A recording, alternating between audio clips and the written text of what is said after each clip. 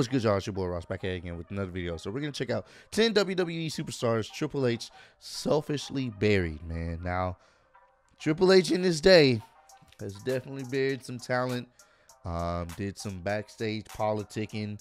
The most noticeable one I know for a fact is Booker T. His feud with Booker T. Company was going behind him. I don't know what happened, but you would think he was gonna, become the world heavyweight champion, and he never did. Like, in my opinion, it was one of those things where it's like they're pulling this race angle, and you're thinking they're gonna give the guy the win at WrestleMania, and no, he loses. And like, in my opinion, that's a burial. Because you built this guy up, you talked down to his character and what he is. He maybe had a few highlights, and then when he gets to the match, he just gets buried. You know what I'm saying? And I that's one feud I never really understood, why they would go that far of going with the race issue to not put him over. So that's one of the times I can think offhand of someone getting buried. Granted, Booker T was still able to overcome it, especially when he went to SmackDown and became the champion when he was doing the King Booker gimmick. He was able to overcome it, but in the end, at that time, you know what I'm saying, people were cheering for him, people were going for him, and I don't know what happened. So we're gonna check this out. Appreciate all love and support. I'm wondering if that feud is on their list, and let's see what happens. Now, Triple H is one of the most controversial superstars in WWE history. Throughout the years, there have been a number of high-profile matches which Triple H should have actually lost, but ended up winning. And most of the time, this involved a former WWE champion using his backstage power to manipulate things in order for him to come out victorious, burying the other superstar as a result. But which wrestlers were they? Well, join us now as WrestleMania looks at 10 times Triple H buried a WWE star. Be sure to subscribe and hit that notification bell for daily wrestling videos, and follow us on Facebook for exclusive lists.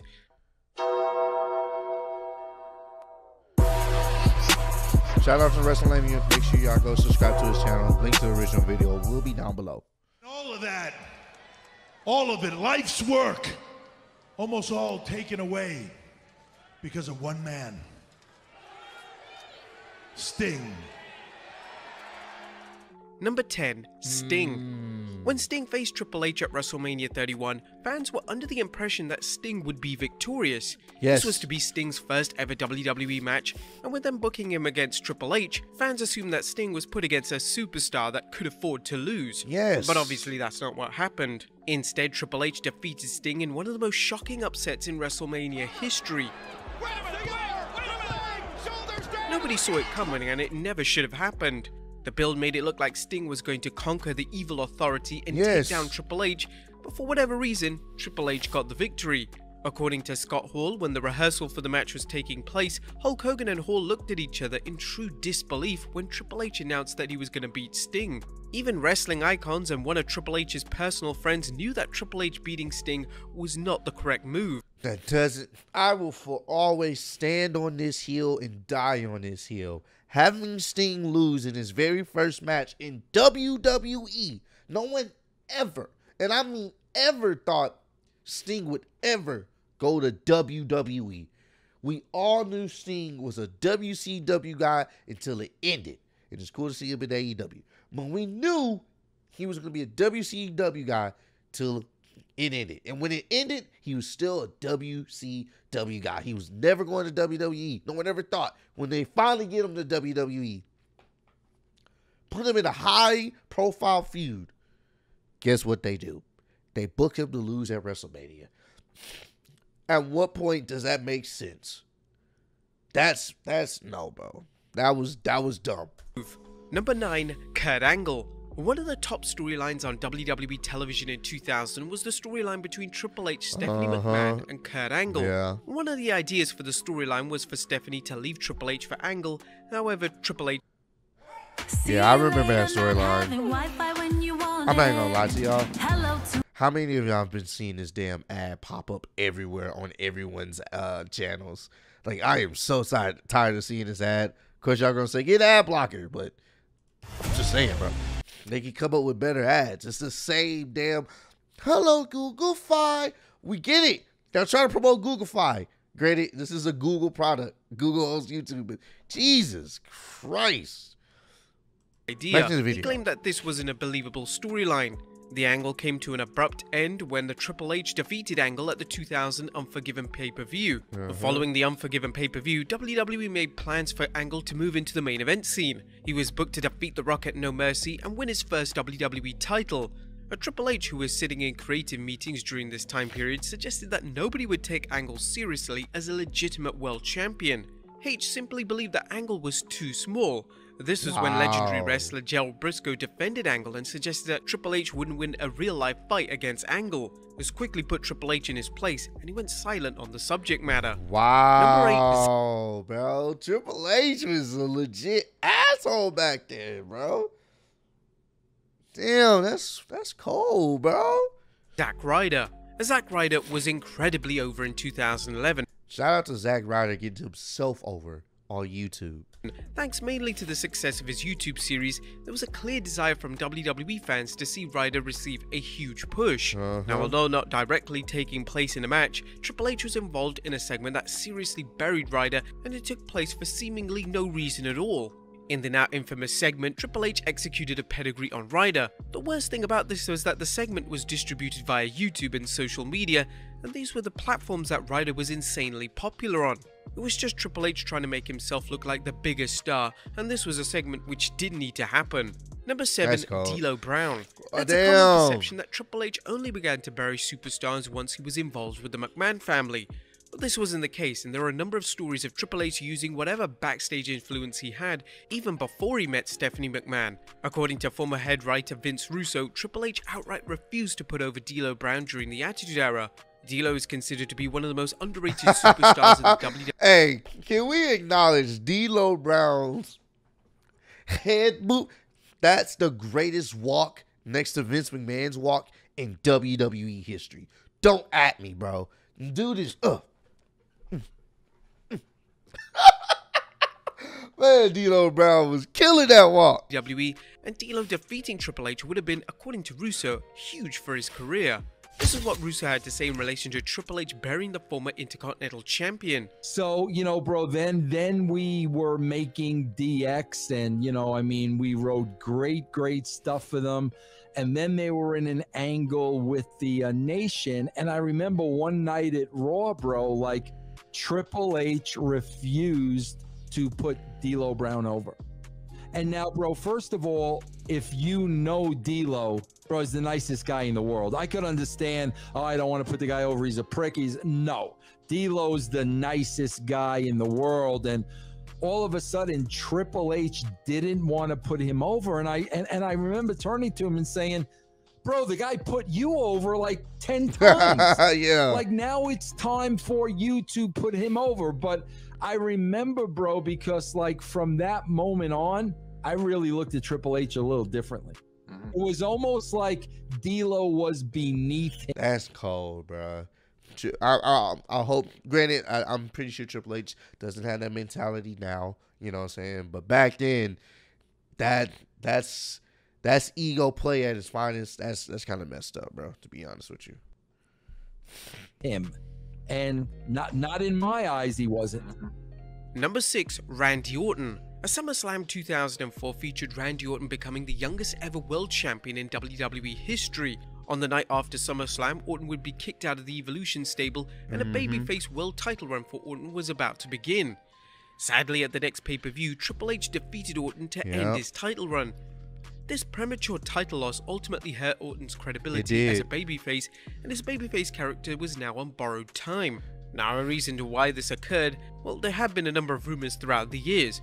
One rumor is that Triple H believed that the WWE needed a heel world champion for Taboo Tuesday pay-per-view in October that year. This was a pay-per-view which involved fans voting for matches and opponents, and he believed that having a villainous world champion would make fans take interest in the pay-per-view. Another rumor was that Orton simply wasn't ready, and WWE management and Triple H himself decided that Orton needed to drop the world title as soon as possible. Now, this rumor makes little sense as Orton stayed in the title hunt for the next few months, suggesting that this wasn't the issue. Whatever the case, there was no reason for Triple H to defeat Orton just 28 days after Orton ascended to... I never understood that too. I never understood that. Like, why have this guy who's now getting a babyface push? He's the youngest world champion at the time. He's obviously the next guy up in the company. And you only have him hold the title for 1 month to only drop it to you. Like, yo, that... Once again, I never understood that watching it when it happened. To the top of the WWE ladder. Number 5, Scott Steiner. Oh, yeah, I know. The two pay-per-view matches between Triple H and Scott Steiner are considered to be two of the worst pay-per-view matches of the Ruthless Aggression era. Yep. The two men simply didn't click, and the matches were truly awful. When Steiner first reappeared in WWE, he was super popular with fans. At the time that he and Triple H had finished their rivalry, he was barely getting any reaction at all. Yeah, that... The minute you drive a new car off the lot, you start losing flat. money. But what... Quickly. Those matches were not good at all. According to Steiner, Triple H had a habit of burying WCW stars during this time, and Steiner in the past has made rather crude comments in relation to Triple H's behavior. Steiner also claims that during their two pay-per-view matches, Triple H would deliberately make Steiner look as bad as possible in order for Steiner to fall out of favor with WWE management. If this was Triple H's aim, it certainly worked, as the feud with Triple H was so universally panned that Steiner was left off the WrestleMania 19 match card completely. Number 4, Goldberg. Speaking of former WCW stars who Triple H buried during his career, Goldberg is perhaps the best example of a WCW star who Triple H took issue with. When Goldberg joined the WWE back in 2003, he was pushed to the moon. He defeated The Rock at Backlash 2003, and he looked set to capture the world title from Triple H at SummerSlam.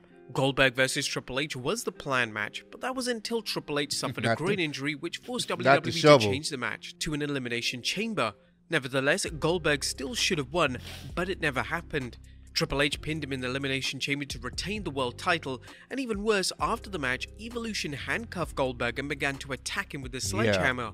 The storyline was truly awful, and it completely ruined his run in WWE. It did. Goldberg failed to defeat an injured man, and WWE quickly realized how poor this booking was. Goldberg would eventually win the world title from Triple H at next month's Unforgiven pay-per-view, but sadly, the damage was already done. Number 3, RV. Goldberg should have won that elimination chamber. You know what Goldberg is. People know what Goldberg is. If you watch WCW, you knew this guy is a dominant individual that kicks people's ass, wins championships, and hold it until someone can defeat him. They knew this. And they still didn't put him over when they should have put him over. And when he did have the title, he didn't even have it long. I'm just like, yo, bro. This was when Raw was just ran by Evolution and Triple H, bro. That's literally what it was. They gotta talk about the Booker T situation because this was right around that time as well. RVD. In the summer of 2002, WWE made plans to make RVD the first ever world champion on the Raw brand. The plan, according to former WWE writer Seth Mate, was for RVD to defeat Triple H to become the first champion. He was even considered to main event the following year's WrestleMania in a title versus title match against WWE champion Brock Lesnar, but neither of these ideas came to fruition. Instead, they decided to simply hand Triple H the world title on Raw, and then he would defeat RVD at the 2002 pay-per-view, and RVD would just move down the card. Now, it's actually Triple H who was highly influential in getting RVD's title plans cancelled. Wow. The story goes that RVD didn't want Triple H's help with his promo skills, and before you knew it, he was moved down the card and he would have... Wow. So he doesn't want your help with his promo skills, and then you push him, you do some politicking and get him pushed down the card. To wait that 4 sucks. years before he would finally capture the world title in WWE. That Number sucks. 2, CM Punk. Oh, The animosity yeah. between Punk and Triple H is well documented at this stage, but it all began in 2011. Punk in the summer of 2011 was the hottest thing in WWE, and when he was booked to face Triple H at the Night of Champions pay-per-view, He lost. fans believed that Punk should have been victorious. Yeah. But this didn't happen. Instead, Triple H once again defeated a superstar he simply didn't need to. Everyone knew how wrong this decision was, and it seriously impacted Punk's momentum moving forward. Punk has been rather public in his opinions that Triple H buried him in their match, and he still holds a lot of ill will towards Triple H to this very day. And number... I knew it. Booker T was going to be number one. Knew Booker T was going to be number one. Like I said, oh man, that's the one feud I definitely did not like but we'll get to it later. But yeah, I never understood why he lost to Triple H. What was the point? He's the hottest guy in the company, and you have him losing to you that's not actively wrestling like that. That was just backstage politicking. It did nothing except hurt CM Punk. Didn't like that. One Booker T. A WrestleMania 19 featured Booker T taking on Triple H for the world title. On paper, this sounds like a great world title match for WrestleMania. However, the build and the match outcome made it one of the most controversial storylines in history. During the build, Triple H would verbally bury Booker T in any way he could, and he would even make racially suggestive comments towards the former WCW champion. The comments were so bad in nature that it was clear that WWE were going to have Booker T beat Triple H for the world title. That's what I said. I'm like, bro, the way they're setting this, he's making racial comments. He has to win this match. They're booking it like he's going to win it. Like, what? He's going to overcome the odds. He's going to be the champ. People like Booker T. They didn't care because he was black. They liked his in-ring work. They liked him as a character. That's what people wanted to see. And guess what happened? Well, that was what the fans thought, but instead Triple H defeated Booker T, and to make things worse, Triple H waited around 30 seconds before making the final cover. The entire feud made Booker T look like one of the weakest guys on the roster, and it took some time for Booker T to regain his credibility, and this was all due to the actions of one Triple H. But there you have it, folks. 10 times Triple H buried a WWE star. No, Triple H definitely has buried some individuals. That's the most noticeable one I can think of offhand. But yeah, I do feel like he's in a better place. You know what I'm saying? I don't think he has that mentality. You saw what he did with NXT. You saw the people he was getting over. They weren't traditional wrestlers. You know what I'm saying? Like, you know, the mold of a traditional wrestler. They weren't like huge and massive. They were a smaller size, but they were technically sound and technically, you know, advanced, and they loved their craft. So I do like what we have in Triple H now and how he did things with NXT when he was over NXT. But back in the day, Evolution era, Triple H, if it wasn't Triple H, it wasn't nothing, bro. Simple as that. If Triple H didn't feel like you deserved to be the champ, that was literally pretty much it.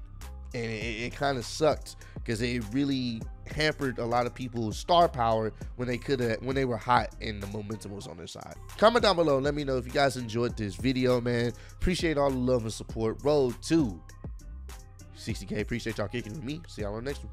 Peace.